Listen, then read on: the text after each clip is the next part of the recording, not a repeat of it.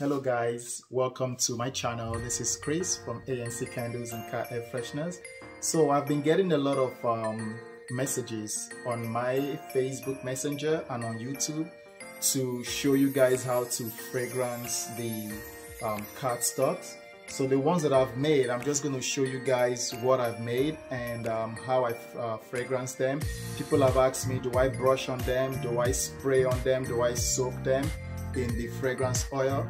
You could do a lot of this, but you got to be careful because some of these cardstocks, they don't have, for example, the polyester. If you soak a polyester, it might take forever to dry up, and also it might smear the ink, so the ink might start running off from your design.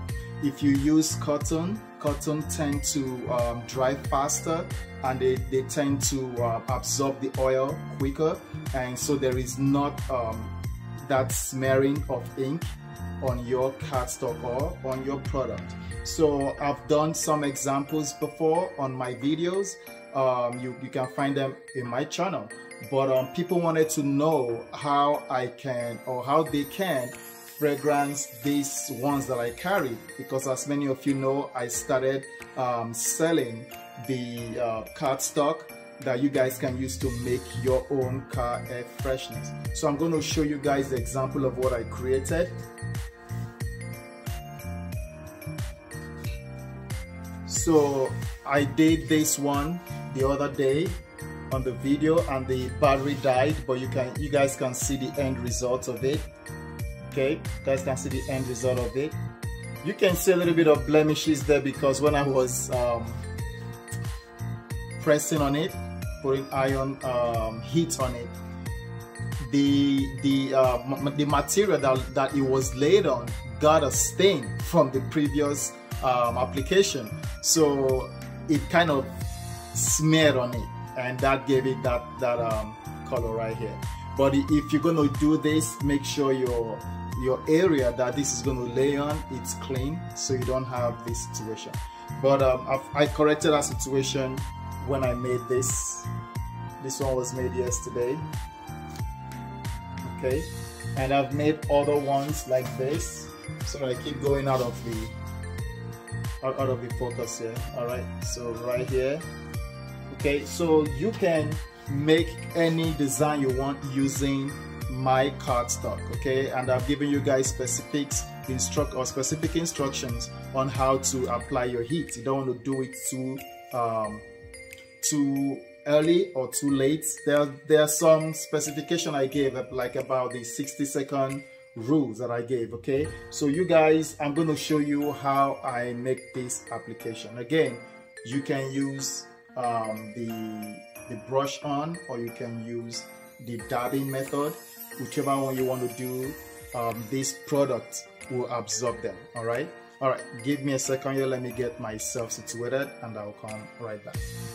All right, I'm back. I believe you guys can see them lined up, and you can see that I've mixed already my DPG and also my fragrance oil. All right, you want to stir this, you want to mix 1 to 1. I've used different ratio before, and people have asked me, do I use the same ratio for all my fragrance oil? And the answer is no. The reason is because different fragrance oil has their own different strength. If you use a very strong fragrance oil, okay, you don't want to put little of the DPG, you want to put more of it. So your ratio might be 1 part fragrance oil and 2 parts DPG. But if you're using light fragrance oil, for example, clean cotton tends to be very light in their strength. You might want to use 1 to 1, or you might even use 2 parts of fragrance oil and 1 part of DPG. All right, but if you're using something like fresh coffee, what else, truffles, they are very, very strong. Okay, fruit slice, what else is out there, pumpkin souffle. You might want to use 1 part of the fragrance oil to 2 parts of the DPG. Okay, so what I've done here, I've used 1-to-1 because the oil I'm using here is one of the ones that I have like a signature fragrance oil that I call the Executive. I love this fragrance so much. I use it in my car currently, and that's what I'm going to use to show you guys this. And I'm going to be fragrancing 3 of this using this fragrance. All right. And also let me show you guys the way you can brush on this. So you can use any of this brush to do your application. Okay, you can use any of this, they will be fine.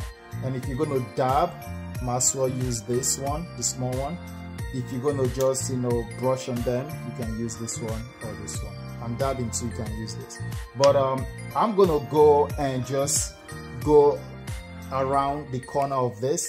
Okay, just gonna go around the corner, the edges.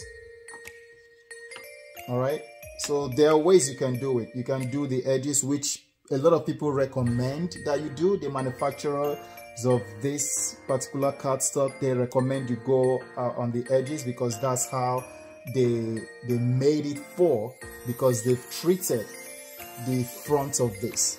Okay, they've treated it. But I tend to take some risks. I like to do more of my own studies to see how far I can push some of these fragrance car air fresheners. For example, this one was fully done. I did this 3 days ago, and I painted the whole thing. I brushed the whole thing, and I wanted to see if it's going to be dry, and it's fully dry. You can see. Yeah, it's 3 days that I did it, but the second day I came to check on it, it was a little bit dry, a little bit wet. Okay, but after the third or the second day, the entire thing was dry. The entire thing was dry. Okay, so that's what I did. I kind of paint around them, brush, whatever I want to call it. But they recommend that you just dab in the corners, because when you dab in the corners, this one is a 3 millimeters thickness. You can see how thick that thing is. So you dab in the corner, it's going to absorb everything within these corners. Okay, so that's what we're going to do.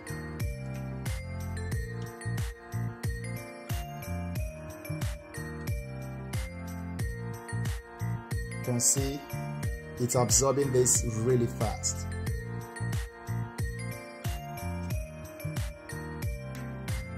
Some might sip in the front, and that's okay.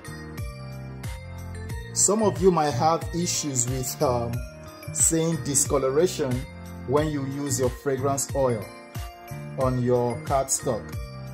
It is normal because fragrance oil comes with their own colors, right? So because they come with their own colors, your cardstock might get a little bit of discoloration. All right, so okay, and you can see it's actually sipping through the entire card. You can see that it's sipping through it, which is okay. Okay, set that down.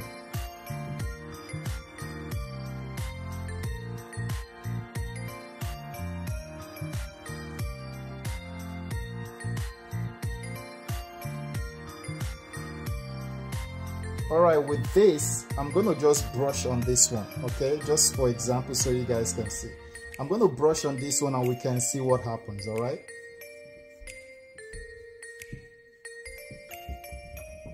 Then I'm going to go on the side as well.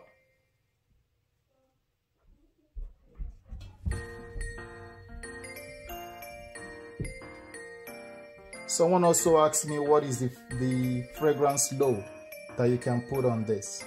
Okay, so the fragrance load depends on the cardstock that you buy. If you buy the 2 millimeters thickness, just put enough to saturate the corners. Okay, and if you buy the 3 millimeters thickness, also do the same thing. Put enough to get enough saturation.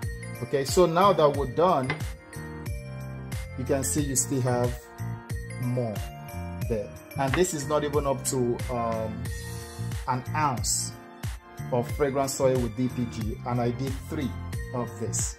Okay, so the people who are buying the starter kit on my website, you're getting 2 ounces of the fragrance oil mixed with DPG, and you're getting 8 cardstock, either the 2.0 or the 3.0, depending on which one you want. And also you're getting 2 heat transfer. Okay, it's gonna be either laser or inkjet, depending on which printer you're using. Okay, if you haven't subscribed to my channel, please go ahead and subscribe, and I'll come back later and I'll show you guys the result of this. Okay, if you have any questions, let me know. If you haven't joined the Facebook group, the link to the Facebook group is in the description.